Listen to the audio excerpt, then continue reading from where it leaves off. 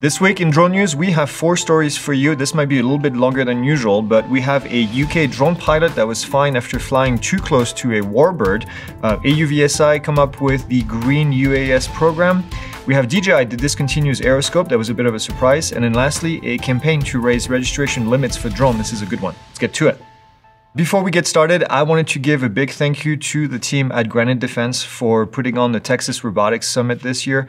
We just came back from the event, which was held this week in Burnett, Texas. We get to see a lot of cool equipment. We get to fly drones. We get to drive underwater robots. We get to learn about new technology and different solutions. We also get to visit with our industry friends, partners, and then we even get to meet some of the students on Sunday night. So this was a week well spent. We'll be posting more shorts in the next few days, and we'll let you know what we saw. All right, let's get to the first story this week, which is from the UK, which we don't usually talk about, but we wanted to cover this one because the consequences could have been pretty catastrophic. A drone pilot was fined for flying too close to a Hawker Hurricane. You can see in the images playing on the screen that the drone was definitely nearly pretty close to the airplane. Now, I know what you're going to say. Yes, those pictures were done with a telephoto lens and the drone could have been in front of it. Still, it was definitely a little bit too close for comfort for most people. He was actually arrested after this and charged. Nobody actually saw this until the photographer that took pictures during the event went through them. So just a reminder, don't risk it. This is not worth it, especially not at an air show like this where you have aircraft that are flying low and fast, and just stay on the ground to take pictures and just enjoy the show. So don't be that guy, right? Your second story this week is AUVSI's new green program. No, this is not about being green vehicles or green energy. This is the unmanned aircraft classification that is going to go along with the Blue UAS program. Now, you may have heard of the DIU's Blue UAS program. Green is essentially the same thing, but now validated by AUVSI instead of the Department of Defense. AUVSI's goal with the Green program is that remotely piloted vehicles, including UAS, are tested to determine if there is any kind of security issues as far as cybersecurity. Now, in addition to this, to becoming green, the process would actually streamline the entry into the Blue UAS program.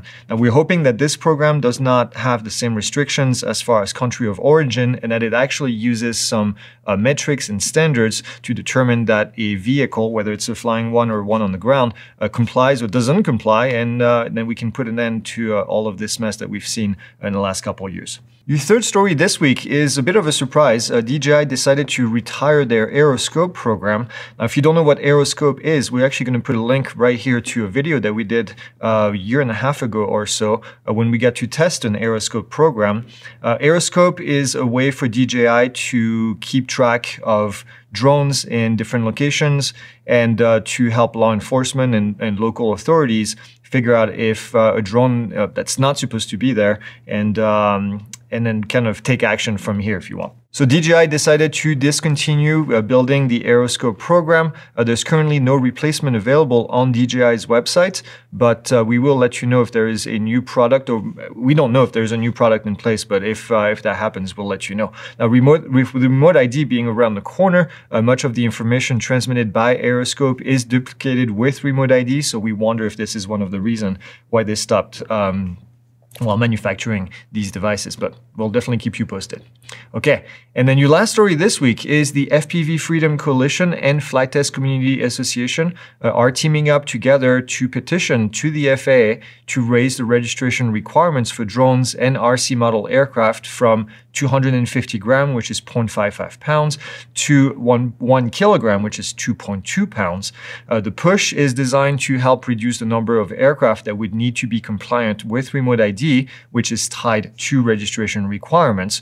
This would lessen the burden to equipped unmanned aircraft, especially those that are home-built. This is a push for recreational pilots.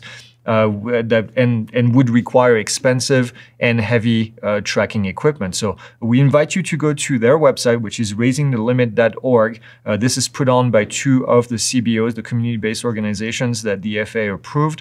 You'll find there more information about the effort and then see how you can get involved. This is something that we highly recommend that you do, and could help everyone in the community, in the recreational community. And then now, in lieu of bloopers this week, let's take a look at a trailer trailer that we put out for our latest video because this was a fun one. So see you next week. Today, we're playing a drone search and rescue competition for the first ever Pilot Institute Desk Trophy. 3 pilots will fly 3 missions to find 3 missing persons. Greg, you're first up, first flight. Sounds good. The truth is out there, and so is Bo, waiting for you to find him. Made it to my spot where my sleeping bag is. Your time starts now. Round 1, you are searching for a lost hiker named Where I Am. Last seen around 7:30 a.m. walking in the direction of the sun. He was carrying a yellow sleeping bag. All right, drones in the air, under a minute. All right, Greg, so what's your strategy here, first flight? Well, I'm gonna split the screen between the thermal and the non-thermal and the RGB camera. All right, I'm heading east now. I'm gonna be looking for that yellow bag. Oh, he just flew a little bit past me. How far out is he? You just passed 4 minutes. You've got 1 minute left. 1 minute, all right. All right, here we go. He is very close again. All right, come on, come on.